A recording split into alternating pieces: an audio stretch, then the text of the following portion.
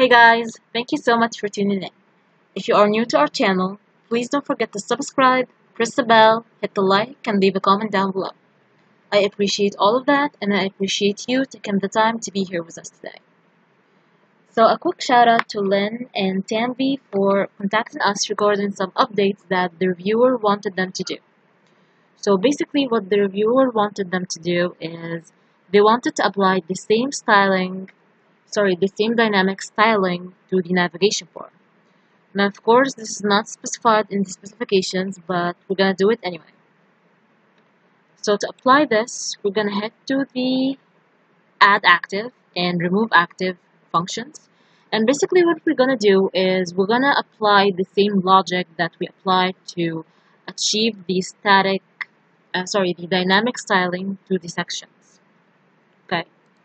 So let's do a couple of experiments.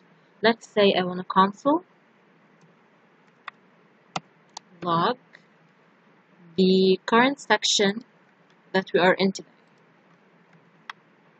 Let's say hit refresh and let's see what section. Okay, over here we get the first section because we are currently viewing the first section. Scroll down a little bit and we see that we have the second section because we are currently reviewing the second section. Scroll down to the third section and we see that we have the third section. And the same happens to the fourth section. Now what if we want to get this ID property? All we have to do is go to the section and hit .id.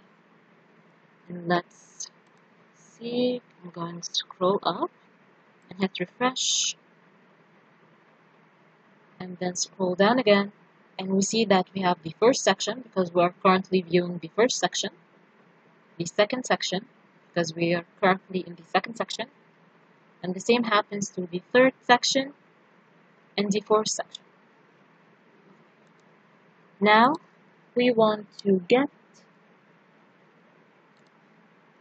the number of the section, which is the 1, 2, 3, and 4. So what we're going to do is we're going to slice the numbers out of the whole string.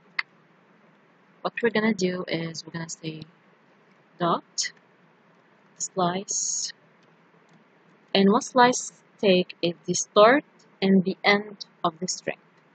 Now I want to only get the numbers, so I'm going to say slice from 7 to 8. And let's scroll up and refresh. Over here we get first because we're in the first section. Then we get 2 because we are in the second section. We get 3 for the third section and 4 for the fourth section. Okay, so I'm just gonna take this and I'm going to store it in a separate variable. I'm gonna call it section ID. Give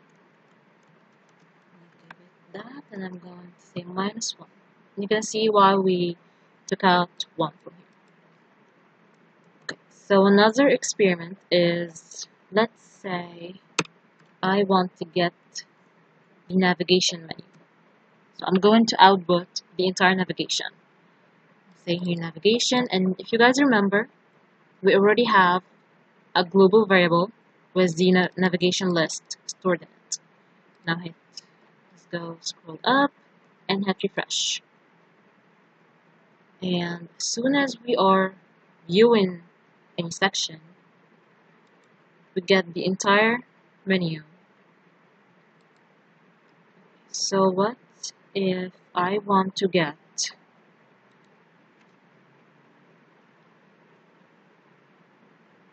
the child nodes? So let's say child nodes. I want to show you guys something. Child nodes. And scroll up. And here we see that we actually have a list of all the child nodes. And their index doesn't start from 1 to 4, it starts from 0. So the 0 is actually for the first section, the 1 is for the second section, the 2 is for the third section, and 3 is for the first section. That's why we choose here to take 1 from the ID. This is going to be our ID.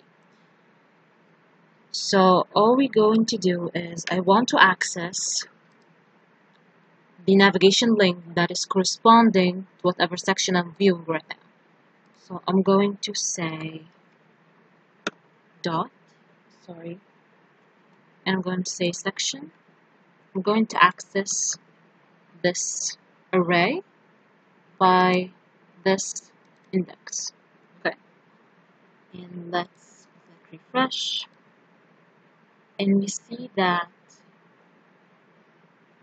we get the first link for the first section. We get the second link for the second section. Okay. So all I'm going to do is I'm going to apply the same here. I'm going to apply the same logic that we applied for the dynamic section styling. So I'm going to copy this and I'm going to paste it right here. And I'm going to say style dot class, just copy this and paste it here. Okay? And of course, we're going to add it to the remove active as well. And if you guys remember, here in the remove active, we applied the logic of whatever section that we're doing, we retrieved its original state. So instead of background color yellow, I'm going to retrieve it to its original state, which is background color of white. I'm going to say here white, and I'm going to hit refresh. Let's see.